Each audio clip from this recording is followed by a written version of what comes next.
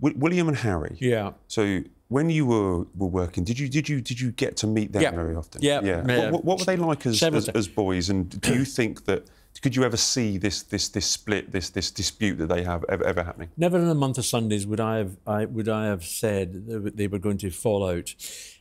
Harry, when he was much younger, when about 5 or 6, whenever he was with his mother, he used to give the waiting photographers the fingers. You know, he used to stick 2 fingers up, and he was always chastised by Diana because he was a cheeky chappy.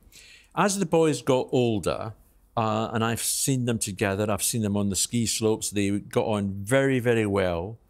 And this is why I think that one of the things that Harry said in his book Spare, you know, about his father, was so wrong. I mean, I watched the then prince, with his children, and he was as loving to those boys as was Diana. Diana was much more extrovert. You know, once in Canada, you know, the boys were on the Royal Yacht Britannia. They just arrived. Diana and Charles had just finished a job.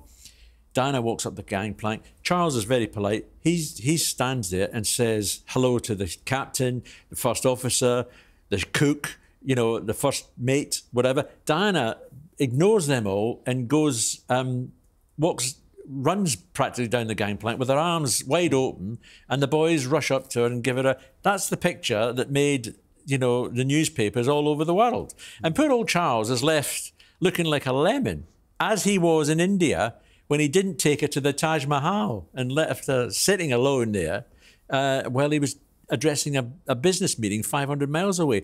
He just didn't get those sort of things right. But the boys themselves were always very pleasant. I mean, I was there the day that William passed his driving test, which was great fun. And so we got to see them on special occasions, and they were always reasonably friendly. They'd all say hello. I mean, I remember in Canada when they both went to when they were in Canada, it was like the Beatles had arrived. This was just shortly after Diana died, wasn't it? No, this was before. This was way before. Oh, right, this was way before Diana died. Was it before Diana? I'm sorry. Well, whenever it was, the boys. It must have been after Diana died.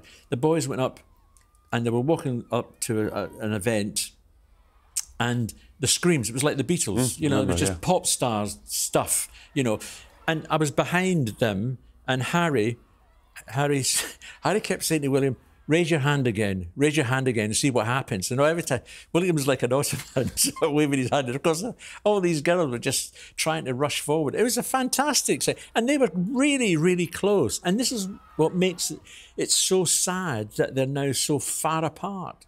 I mean, if William, well, it's not if, but when William becomes king, I always believed that Harry would be one of his top advisors. I think that's out the window now. Yeah. Right out the window. It should be his wingman. It should be. Was his, that's his thing. And that's what Diana always wanted, the boys to remain as close as possible. They had each other, and it was them against the rest of the world. But of course now, you know, it's not going to happen. Very sad. One thing I was going to say is that I attended the late Queen's funeral, and I remember being there and thinking about journalists like you that had worked on The Sun for so many years that kind of didn't get the opportunity to put a byline on or to attend the funeral and report on it. However, one of my regrets was that I never, because of COVID and because of her ill health, I never really got many jobs with the late Queen Elizabeth II.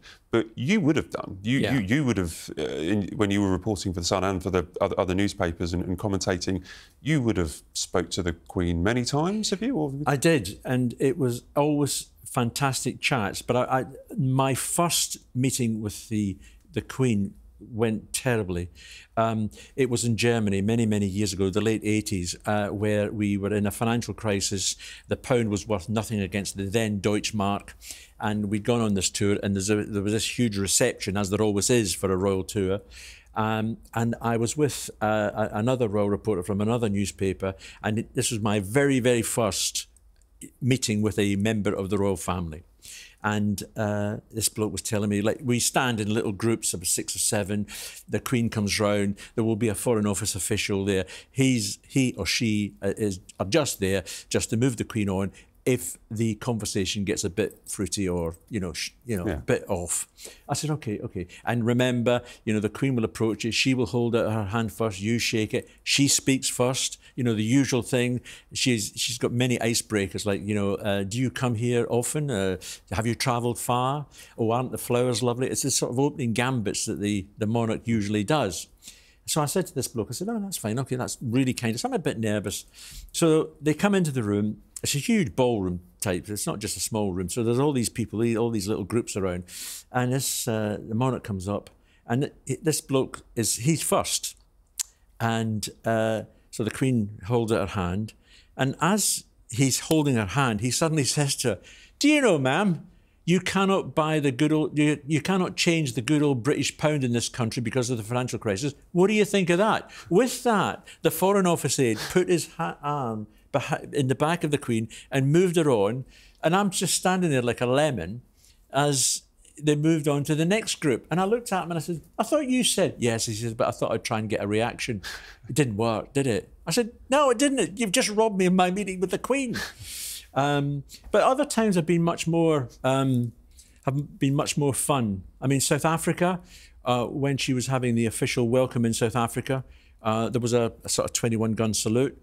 And she was standing with Tambo and Becky, and we were on a sort of a concrete dais just opposite, quite a bit opposite. What we didn't understand, or we didn't know at that time, was that the guns for the 21-gun salute were underneath this dais.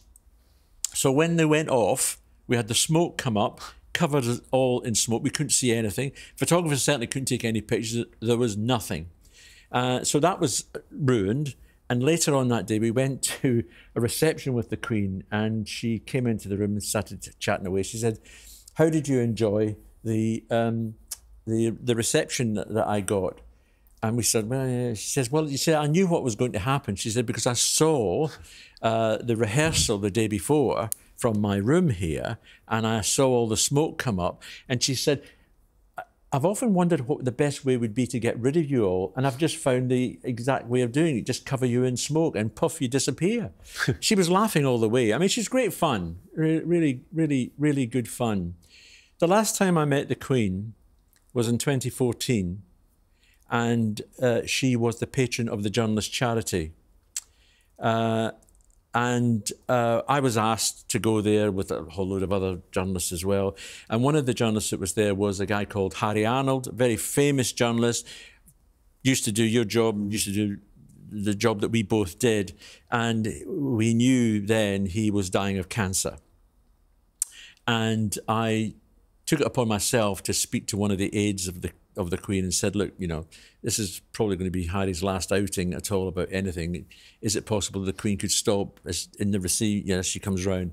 She said, what can I do? And all of a sudden, the Queen came down. She stopped in front of us, hands come out, shook our hands and everything else. And then she said, it's remarkable that the journalist charity is now 150 years old. And I just said, off the cuff, I said, yeah, it's almost as old as Harry here. So we all started to laugh, and she looked at me and she said in her best Dick Emery voice, he was a comedian of many, many moons ago, oh, you are awful. But it was a really nice thing for her to do. She didn't have to do it. It was nice for her to do it. And there's one little postscript, and that was a few months later. Harry is in a hospice, and the nurses are coming around, and they're doing one of those dementia checks, Do you know who the Prime Minister is? What date is it? Do you know who the monarch is? And Harry says, yes, Queen Elizabeth II. I was with her a few weeks ago, and we had a great chat. And of course, the nurses are, I think he's starting to go now, And it was only when Mary, his wife, brought in the photograph of Harry and myself with the Queen that they realised that he actually did meet the Queen.